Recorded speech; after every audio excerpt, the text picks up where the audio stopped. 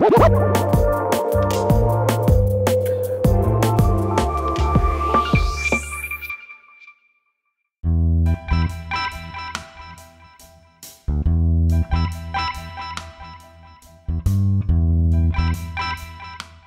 back to NCTV. Today we're going to take you through the first couple steps of the Chardonnay winemaking process. The backbone to fine winemaking is honing in on vineyard sites and picking the grapes at the optimal ripeness. We picked our Fraser Howard Chardonnay in the early morning of September 9th. It was a beautiful Monday morning, and we were able to get the fruit in the winery before it got too hot outside.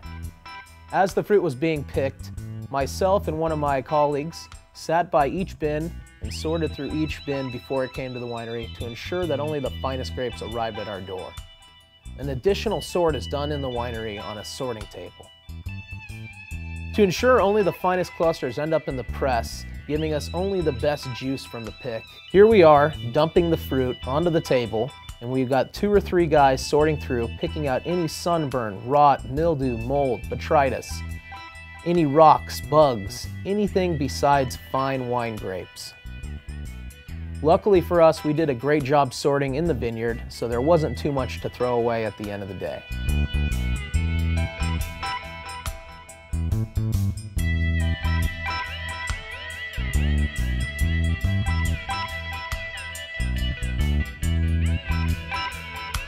After this final sort, the wine goes onto an elevator and up into the press.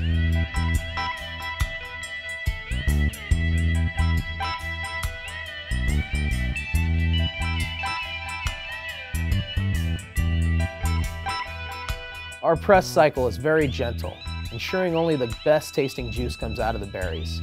A gentle press is very important, especially with Chardonnay when you're looking for finesse and very smooth flavors. This is avoided by pressing gently and not crushing seeds and breaking skins.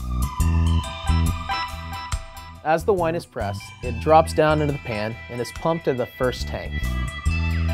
We set the tank at 55 degrees, settle for 3 days, rack to a second tank, and inoculate with yeast. Keeping fermentation cool at the beginning, we are extracting only the best flavors and leaving the coarse, burnt flavors behind.